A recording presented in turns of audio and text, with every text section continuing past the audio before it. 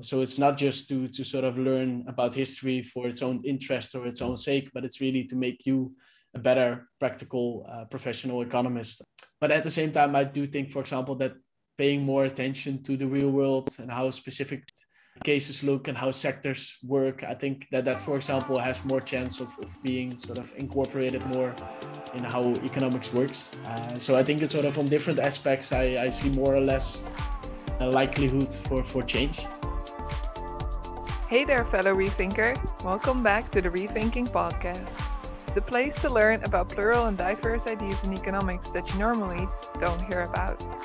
In this episode, we talk with Sam de Muijnck. Sam is the co-author of Economy Studies, a guide to rethinking economics education. Economy Studies provides a new coherent framework for economics education with a core philosophy, 3 leading principles, 10 building blocks, and 7 practical tools to help you implement change. How do we implement this change? Sam explains it all in this episode. So let's get into it. Hey Sam, I'm so happy to have you on the podcast. Kind of crazy because we had Joris on previously because the book launch is coming up. How are you feeling about the book launch? Yeah, excited. Also nice to be here. And can't wait to get the book out there. Are you ready for the book launch? What do you think? Not yet.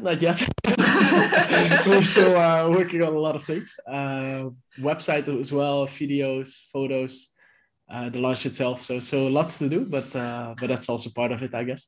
Part of the fun. Awesome. So is it going to be an in-person launch? Is it going to be online? Yeah, it's going to be both in person and online, hybrid. So for Dutchies who live in the Netherlands, it's fairly easy to come by it since it's in Utrecht. But of course, for everyone else, it's easier to follow online through our website, economystudies.com. So let's go a little bit to the beginning. For the people who haven't heard the conversation with you, what is economy studies? Yeah, economy studies is a new approach to economics education. So we wrote a whole book, but it's also accompanied by a website and online practical tools.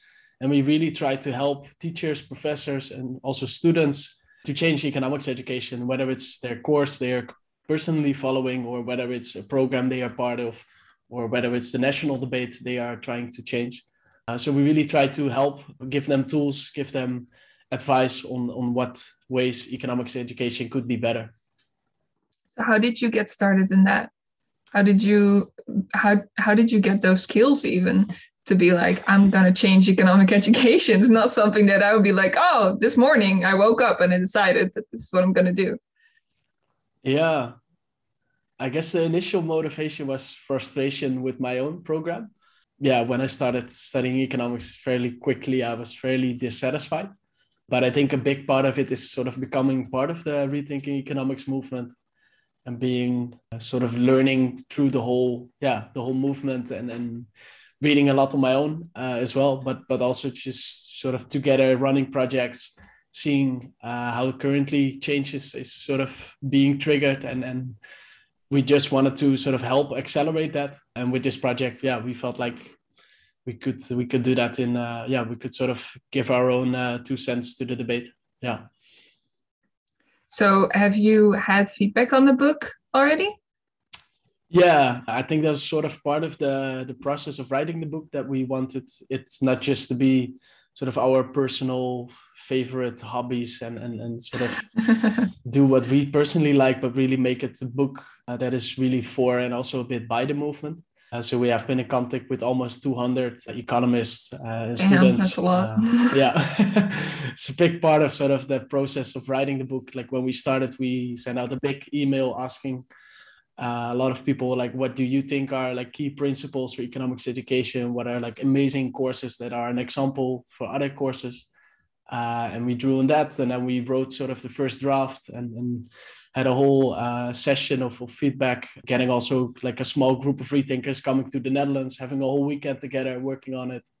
And then throughout the process, we emailed a lot more specialists in different fields for the suggestions, for example, on how to change monetary economics education courses. Yeah, so a lot of rounds of feedback and interaction.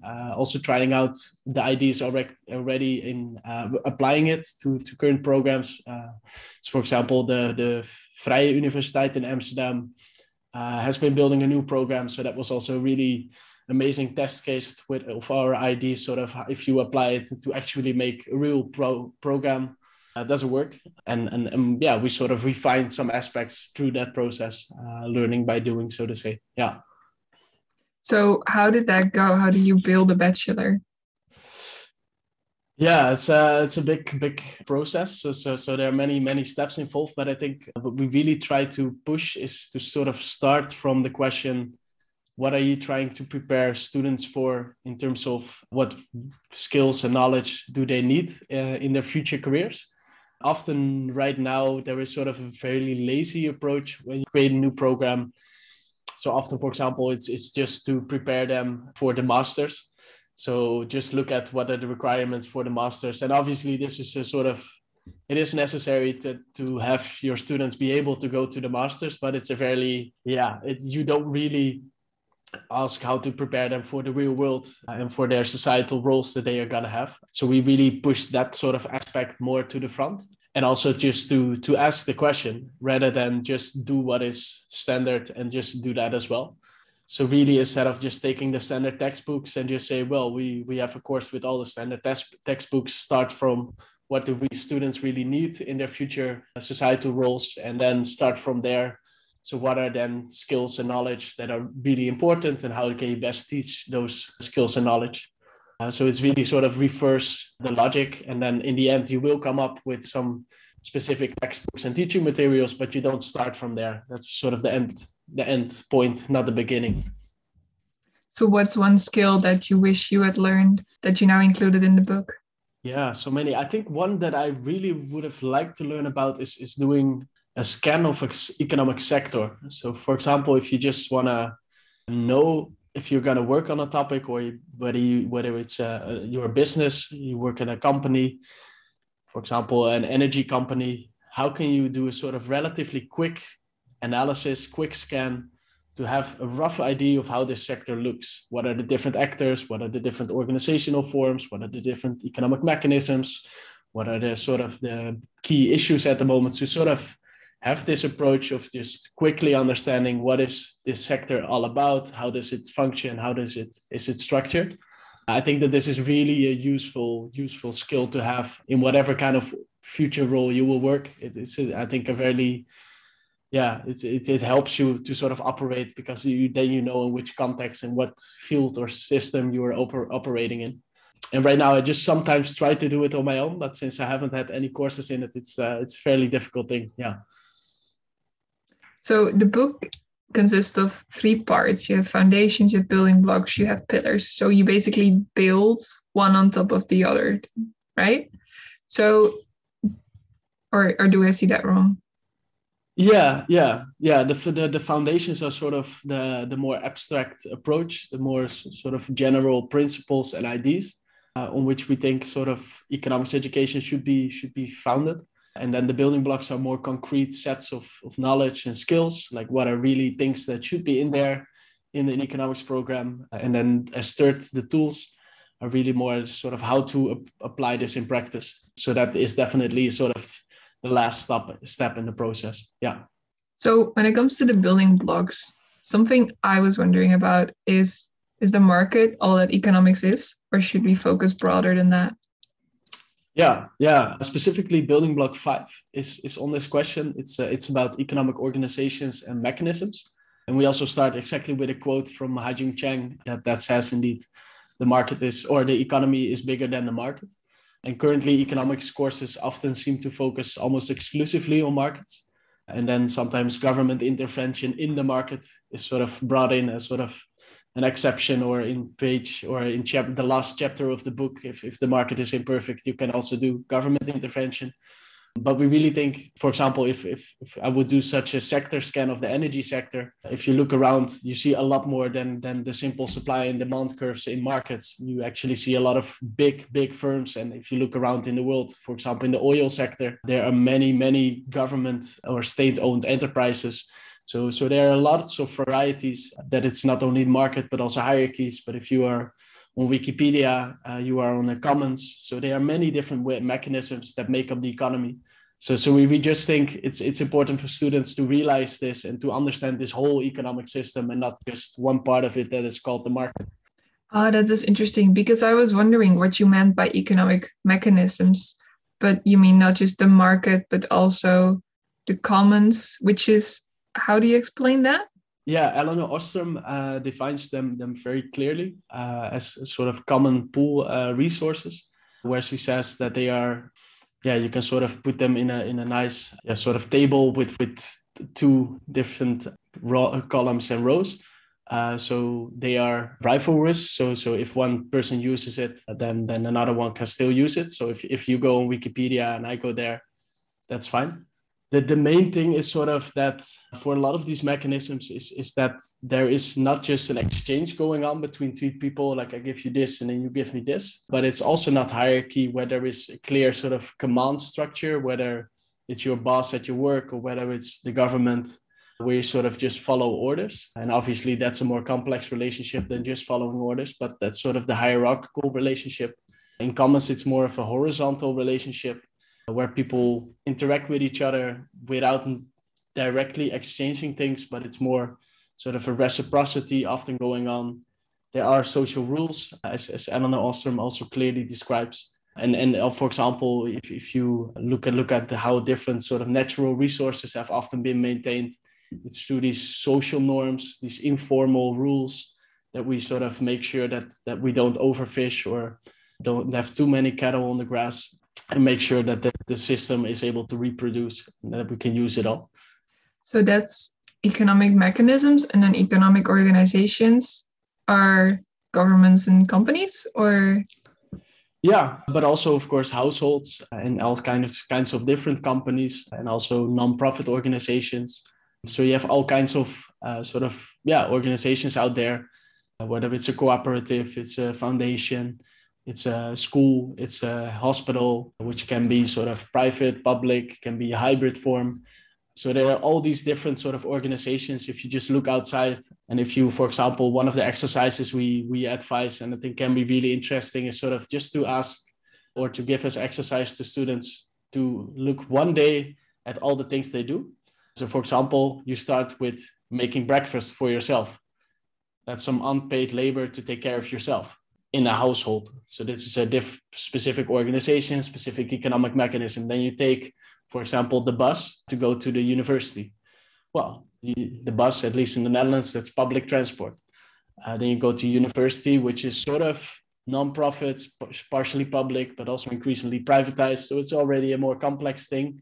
Then you go to the supermarket and you buy some food there, which is, of course, a very capitalist, profit-oriented company. So you already see, like in one day, when we do all the normal stuff we do, if you take sort of the effort to look at what kind of economic organizations and mechanisms are out there, then in one day, we already see so much more than just a market with supply and demand.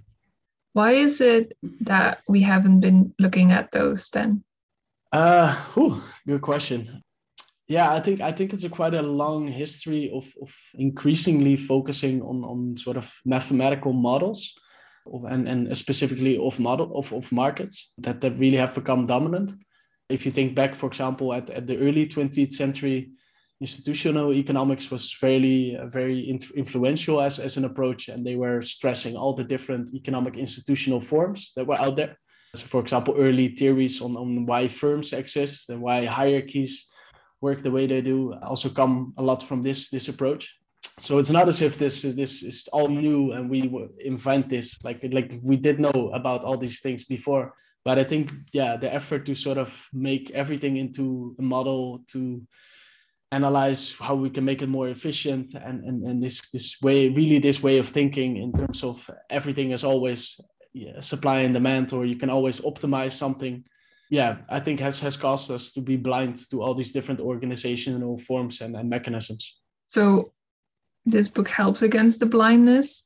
What are some common blind spots that you've noticed that this book helps or works against?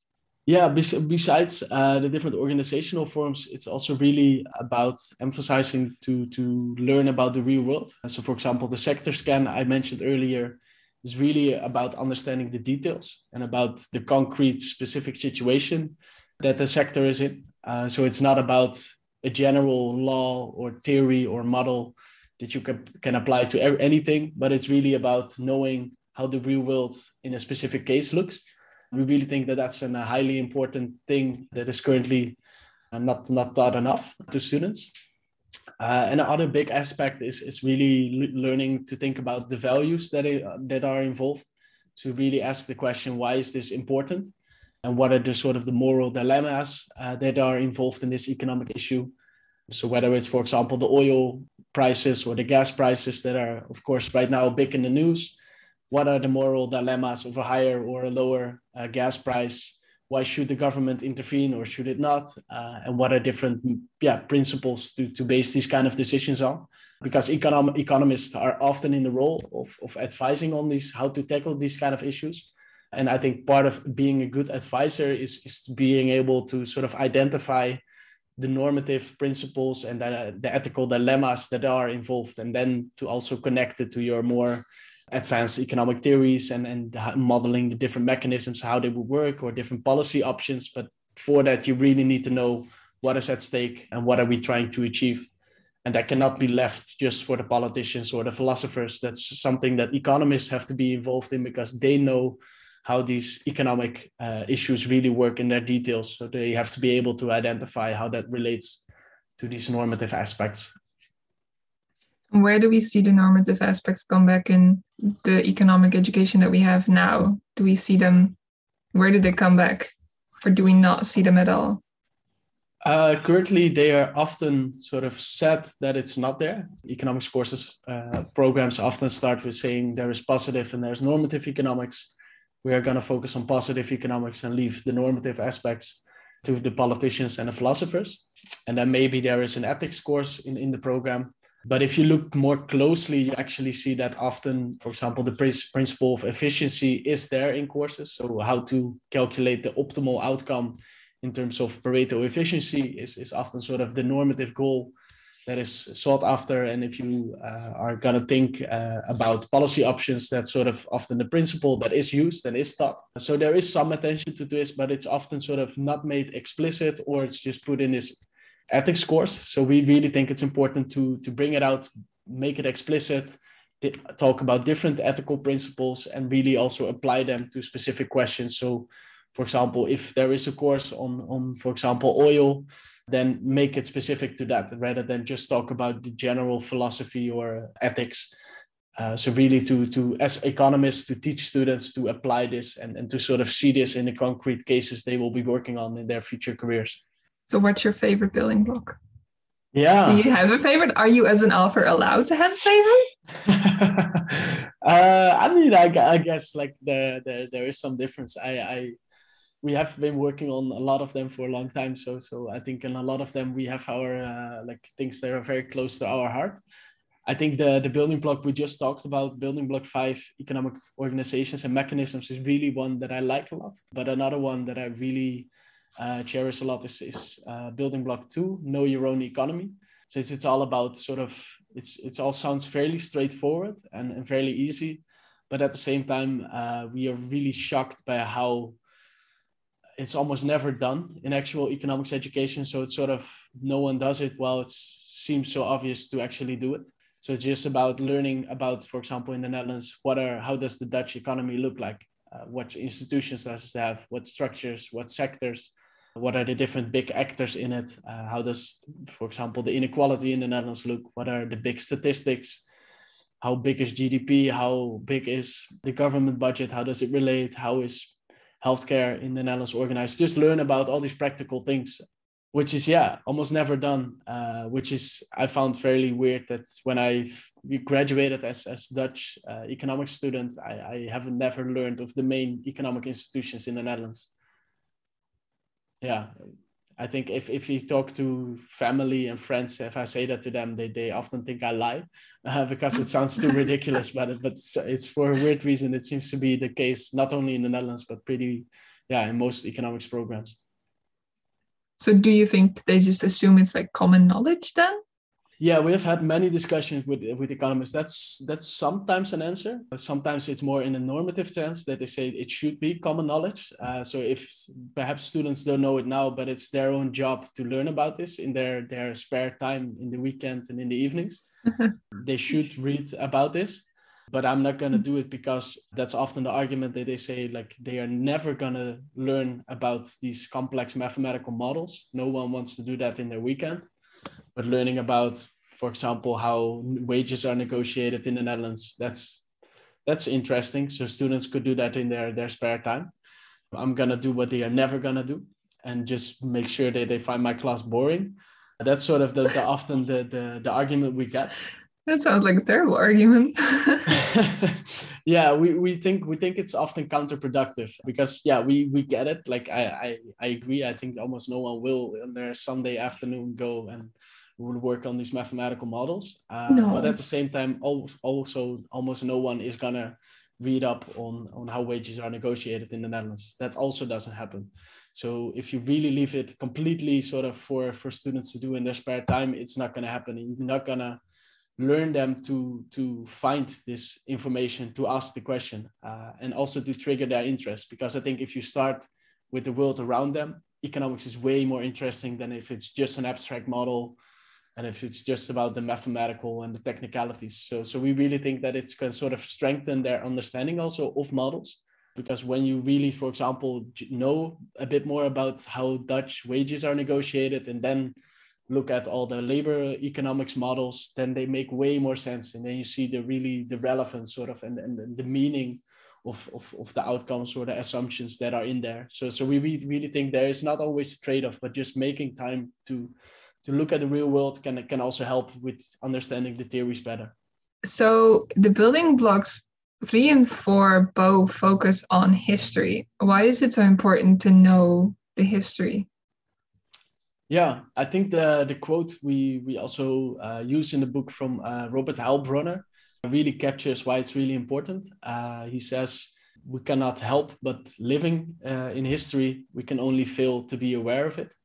And I think this really captures sort of the key reason why it's important. Like everything that happens is in history. So it has the current situation has emerged from the past and also will lead up to a new future. So that's really an abstract way of saying learning about how these things have emerged is really helps you understand sort of the current situation that you're in. And at the same time, also that applies to sort of the problems that we look at. So for example, if you look at climate change, it really, really helps if you understand how the energy sector has changed over time and how pollution has increased and how our economies and policymaking apparatuses have reacted to this. And that really helps you to sort of being a better economist, whether you work at a company or a government, to give good advice on what to do next.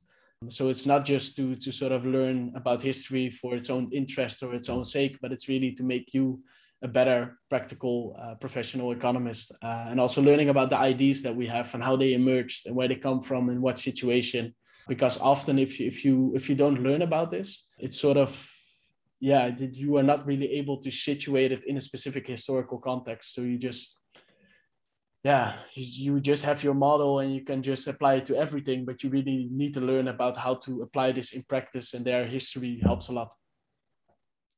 So is economic history and history of economic thought, are those, because they're different building blocks, how do they differ then? The first one, economic history, is the history sort of the real economy, the real world.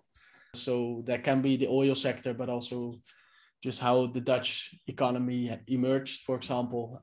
And the fourth one, building block for history of economic thought and methods, is more about our thinking, whether it's economists or other people. So how do we think about the economy? So it's not the real thing itself, but sort of what happens in our minds if we think about the market, or whether we think about government intervention, what kind of logics do we have? What kind of ideas are prevalent? And where do these models that we use as economists, where do they come from? So the one is about the real world and the other one is about ideas.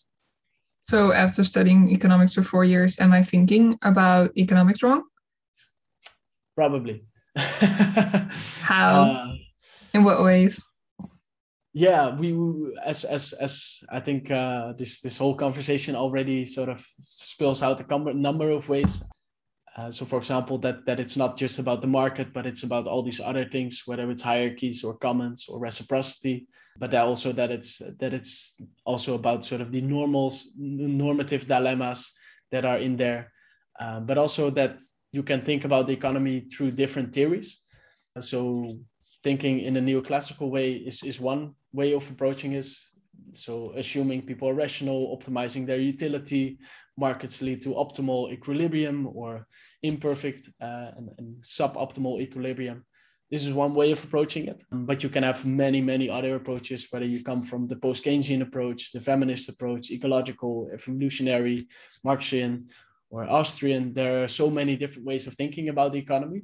And our point is not that one is good and one is bad, but really that students should learn about them and especially sort of applied to problems. So when you talk about the labor market, talk about the most relevant approaches to understanding the labor market, and then let students themselves judge whether once they tackle a specific issue, which insight really helps them most to tackle this or solve this problem. So yeah, we think it's quite a big difference from the current situation, but we are hopeful and we're seeing more and more change in economics programs. So perhaps in a couple of years when the new generation graduates, it will be better. So you have 10 building blocks and they all kind of stack up. Do you have to follow them 1 to 10? Can you pick which one you like? How does that work? Yeah, you can do them in what order you want. And in principle, also the book is really written in a way of sort of, you can agree with building block 2 and disagree with building block 4. And that's fine, and use them as you think it's most useful for the program or the course you are in. We do really think that all 10 of them are important for educating economists and really preparing them for their future roles. So we would argue they are all important. I would say they are not all equally important. There are really bigger ones and smaller ones. For example, the history ones are, I think, important, but economic theories in general, learning about analytical thinking is I think rightfully already way bigger in the current programs, and I think they should be getting more attention than history.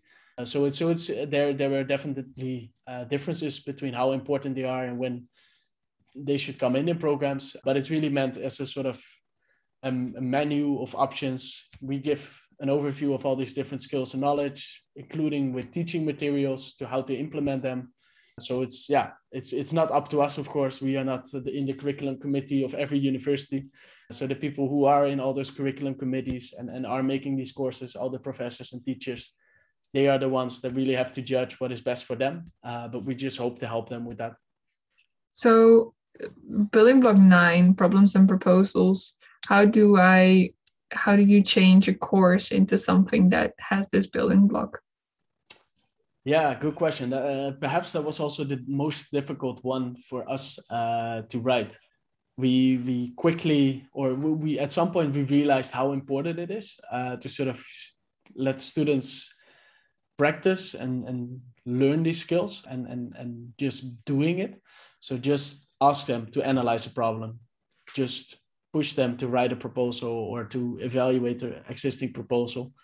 But how to do this in practice and what works best, sort of, I think a lot more experimenting in different courses should be done with this. I think this, unfortunately, really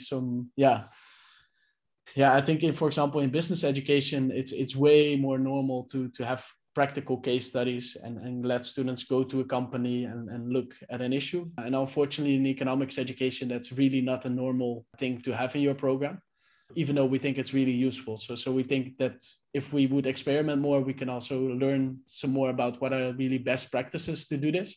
Yeah, we wrote something up which we think is useful, but I think, especially on this building block, a lot of learning can still be done. And then the top block, is, I'm not going to go through all of them, promise, but the top block is Economics for a Better World. So to me, that sounds like the economics you can dream up and then, or the economy you dream up, and then that's the one you're aiming for. Is that what the building block is about? Not really, but it could be part of it.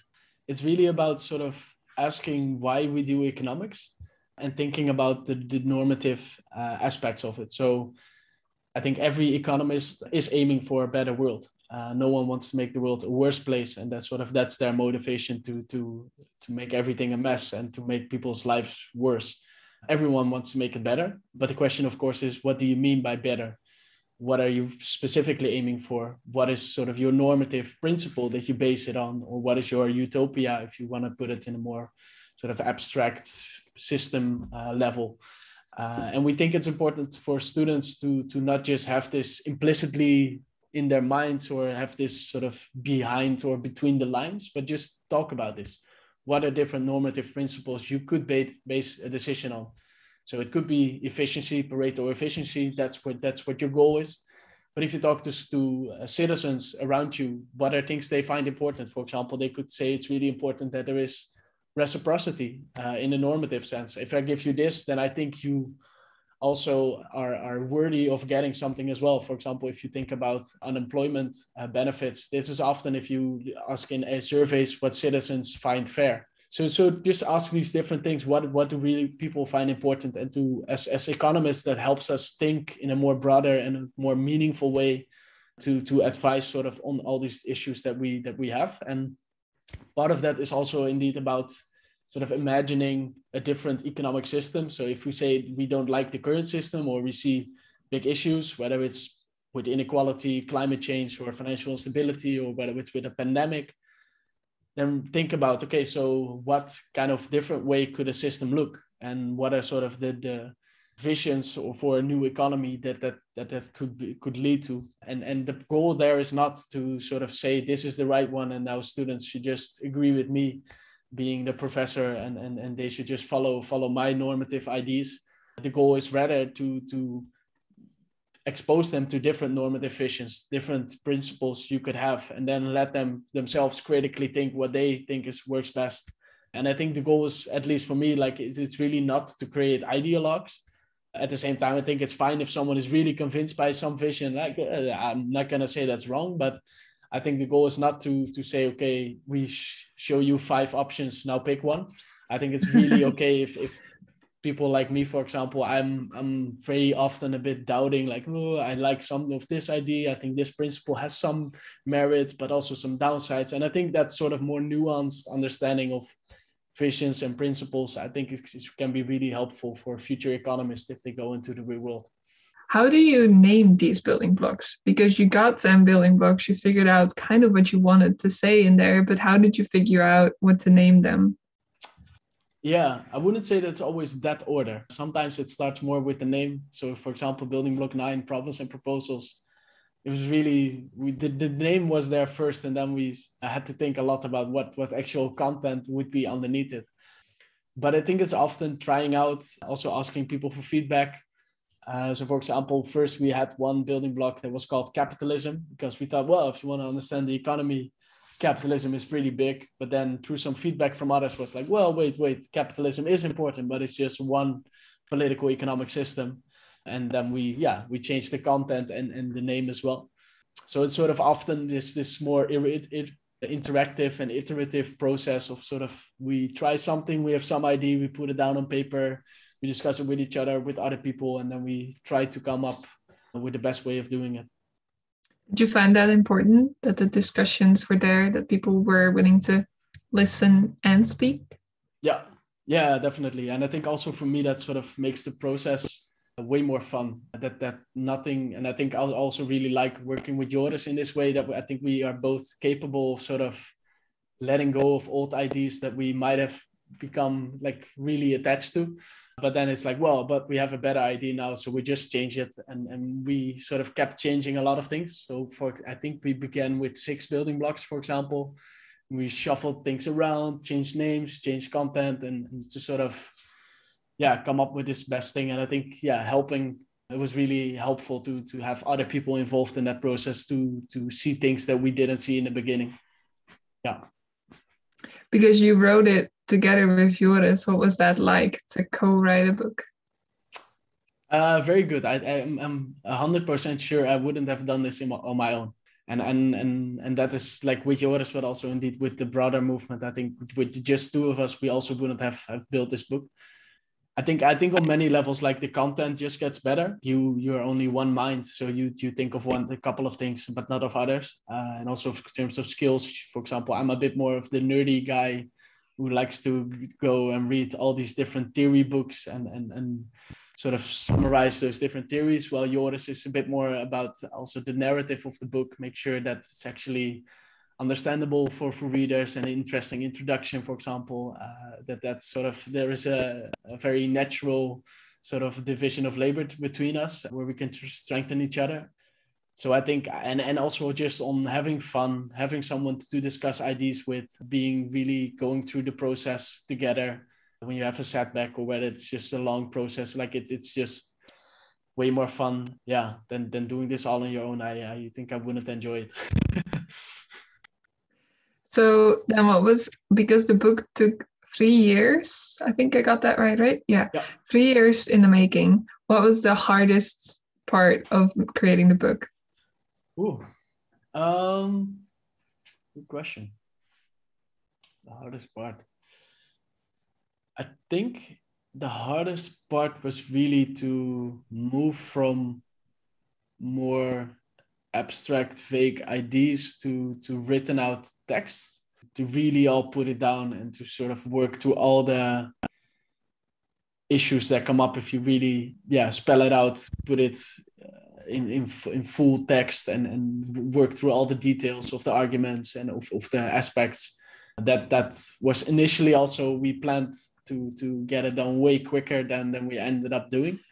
I think in the end, still 3 years for a book, almost 500 pages is, I think, not too bad, but still we thought like, we have these general ideas in mind. So we had a lot of the titles, for example, for the building blocks in mind, but then you have to really write them out in a way that is really easy for people to understand and for teachers to be like, oh, okay, this is helpful. I can now use this for my own course and apply it. That step was really a lot more difficult than we initially thought, and that took more time. But at the same time, there's also a lot of new ideas and new things came up during that process. So it was also really fun. It was not just like a struggle that was tough, but it was just a process that took way longer than expected. So what is the hard part about having the ideas and then putting them down on paper? I think the main thing we ran up against is just realizing that actually, you have some fake ID, but if you want to write it down in detail, then a lot of other questions come up. So saying, you should learn to, you should let students practice with analyzing problems and letting them write proposals. If you say it like that, it's fairly easy and it sounds straightforward. But then if you say, okay, now write 10 pages on that, and what specific aspects to teach to students and which teaching materials for that to use, then it becomes a lot more difficult. Like, oh, whoa, wait, what does that really entail? And why is it really important? And what aspects does it have? And where can I really find sort of exercises or materials that are useful for that?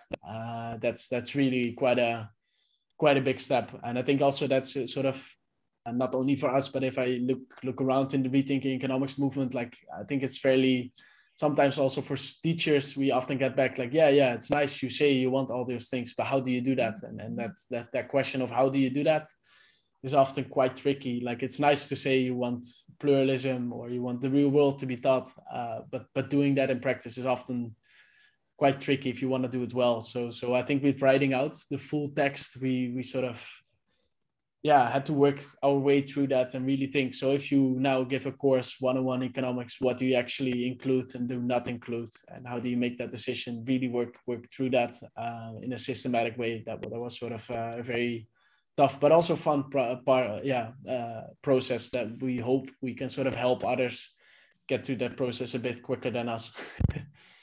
So what is harder to decide, what to put in or what to leave out? I think for us, it was more difficult to be really clear on what to put in. I think what to take out is sort of, you have to be clear on what your priorities are. So what is really the goal of economics education? What are you preparing students for? We, for example, also looked a lot at like surveys among professional economists and also employers of economists to just see what people say that are really experienced and also in different situations, different contexts, different countries. What do they say economists need? And then from there, I think you get a lot of clear answers that a lot of employers and a lot of professional economists are really clear saying, actually, we learn too much mathematical techniques and skills. Most of us don't need this in practice. So we could do with less in our economics programs. And the same counts for economic theories in terms of neoclassical economic theory, that we get a lot of that, and the reactions to surveys are pretty clear that could be less. So that's often just not a very nice message for a lot of professors and teachers. That can be quite a tough pill to swallow. But I think it's a fairly easy, straightforward message while saying, okay, we want students to understand how values are important, how the real world is important, how different ways of organizing is important. That's a bit more difficult to then say, so what do you actually bring in specifically? That was way more work. So I'm curious, there is this chapter in the book for non-economists. Why did you include a chapter for non-economists, and what can they get out of that?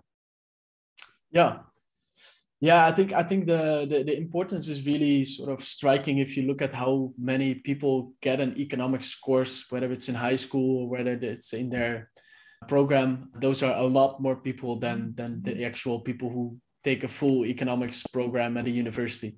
So if you look at just the number of people that get this kind of education, it's not minor, it's pretty big.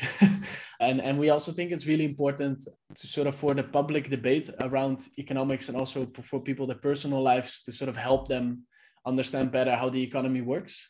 And I think the concept that was put forward in the book Econocracy, that is called citizen economists, is I think a really useful one there, to really help sort of prepare people to as citizens really being able to engage in debates, whether it's at their company or the organization they work at, to sort of understand how the structures there work and have some idea. And of course, you can't like give them all the economics books in the world, but to really give them at least some good basis to think about this, and also just to help them ask questions and ask about these different aspects, whether it's the different sort of ways of organizing a company or a household, or whether it's the normative dilemmas that are involved, to really just help people see those aspects and ask questions about them and think for themselves. So with every guest, we do a little lightning round. So I ask a question and you just say the first thing that comes up. Well, okay. What is a skill any economist should learn? Analyzing problems. Who do you admire or look up to in economics? Currently, mostly Adam Tooze. Who's that? It's a very famous, or it's increasingly famous economic historian. And he used to write a lot about sort of early 20th century, how statistics came up, how the Nazi economy worked, and how sort of the US became dominant after the First World War. Or not dominant, but recently he has written also very recent history books. So he just published a book on the Corona crisis, which is sort of the book right now on like understanding the last years from an economic point of view.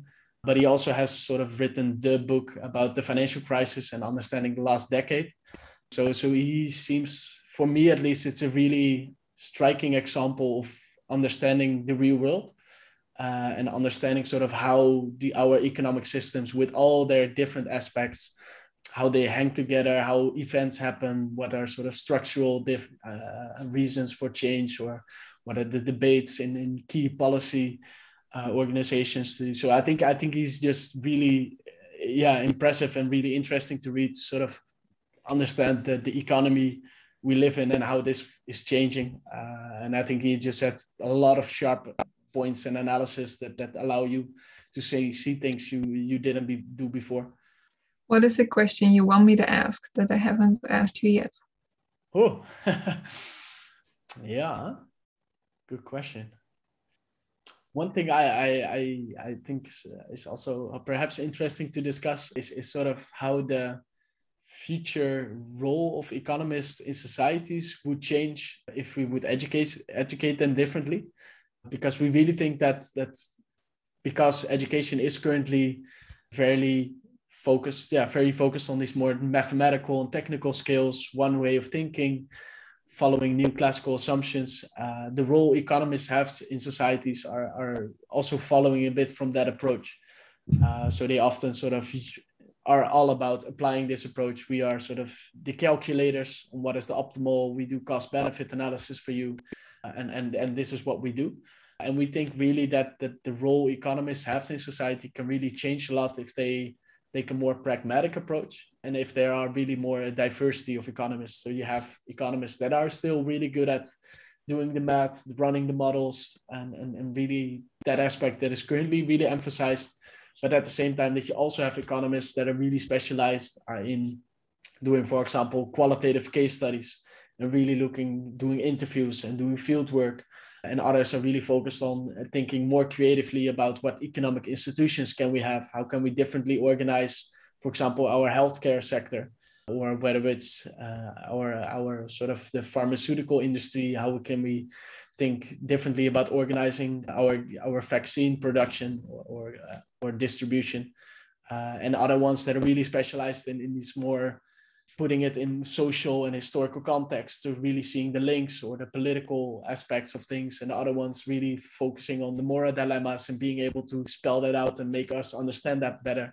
So I think that if I think about sort of what roles economists can play, and also how that sort of changes their role to other social and natural scientists, and how they and other professional groups that are also influential in how we make policy or how we make decisions in companies and organizations, I think that is really sort of where a big change can happen, and also where I really get motivated to work on changing economics education. That vision really motivates me, because I think that can help us tackle the problems we all have, tackle them better. How did you keep your motivation if you're working on it for so long and sometimes it feels like it's just stuck? How do you keep your motivation trying to change economics? Yeah, I think it's really coming from this sort of seeing the relevance of it. I think that for me on a personal level really motivates me. Yeah, if I think it's gonna have an impact, then I can be pretty nerdy for a long time, just work like a monk almost, continue just to work, like apply it to this topic as well, then apply it to this topic, and just continue. But I think it's also just sort of, as said, like not doing it alone, but being part of a group, having sort of feedback coming from different angles, trying it out at a university.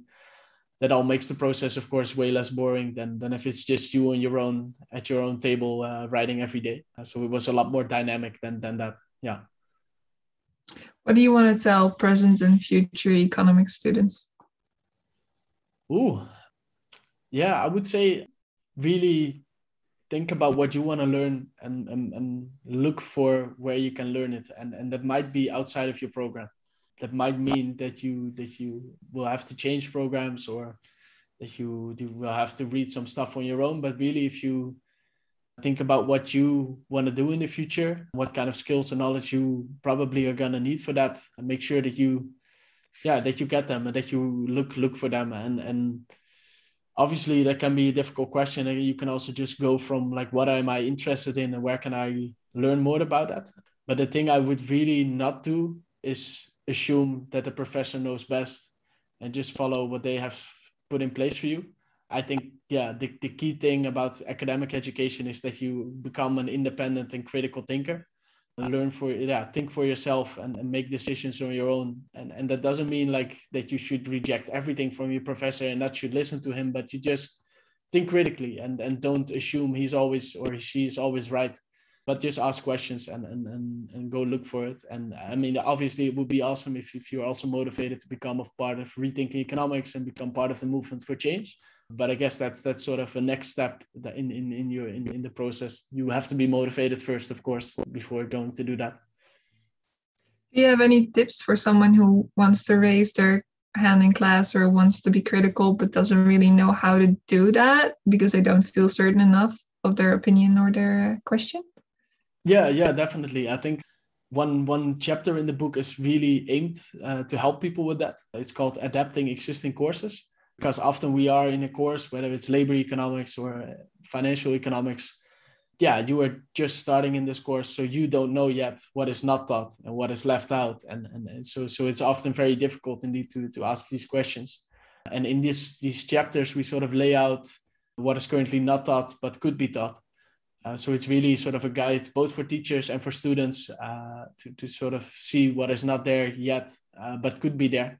So we hope with that sort of it becomes way more easy for students to just take that chapter with them, perhaps read it, and then that can perhaps already be enough to ask your question, like, why don't we discuss, for example, the moral principles or dilemmas involved in thinking about the minimum wage.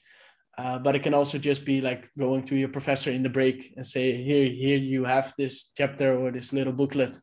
Why don't you take a look at it and think about it? Because then you don't need to be the expert yourself, because you're a student. You are not an expert by definition because you're still learning, and that is fine. But we hope that with that we can sort of help you still ask a question. And I think on a more personal level, I think it's sort of, getting over the fear of asking a question and having everyone look at you. I also, for example, when I started, I was in classes of 500 people, and it can be quite intimidating of then asking the question and everyone looks at you and the professor is angry for you asking this critical question. So in a more social or personal level, that can be tough. But I think there it really can help if you are with a group, if you are not alone, but you are with some other people or some other students, find them around, look at whether there is a local Rethinking Economics group, because asking your hand or raising your hand and asking a question or asking to the professor if you can talk about something, if you do that together with someone, it becomes way more fun and light and doable than if it's just you on your own being a weirdo looked at by everyone else. That's less fun of a process. So final question, what does the future of economics look like according to you? I guess I could say there are different scenarios I can see going. So I can like give a very optimistic outlook, which I sometimes believe in, but often just more hope for.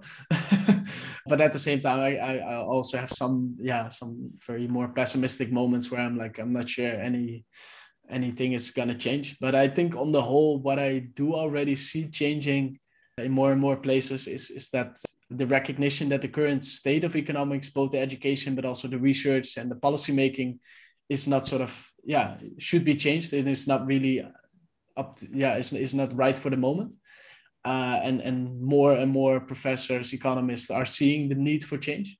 But on the question of how much change, what kind of change specifically, there are, of course, many different ideas and debates. So for example, I'm really, really pushing on this, but I'm not so optimistic that it will change. That's sort of the dominance of this focusing on models, focusing on technical skills. I'm afraid that this will stay dominant for at least the foreseeable future, although I would like to see a change. But at the same time, I do think, for example, that paying more attention to the real world and how specific cases look and how sectors work, I think that for example, has more chance of being sort of incorporated more in how economics works. So I think it's sort of on different aspects, I see more or less a likelihood for change. But I think on the whole, it's of course also not set in stone. Like I don't think the future is sort of can be sort of fully predicted. If we as rethinkers, for example, really are able to put more pressure on the discipline and on the education, that could mean that will lead to change. So I also don't think like it's about looking in the glass bowl and to see the future. I think it's really something we influence ourselves. So let's be part of the future and change it. Awesome words. Well, thank you so much for being on the podcast, Sam. Thank you. Thank you for listening to the Rethinking Podcast. Hit the follow button on your platform so that you stay up to date with all we have in store for you. Share this episode with someone you think should definitely hear this. You can also find Rethinking Economics NL on social media. Just click the links down below. Until next time, we'll rethink again soon.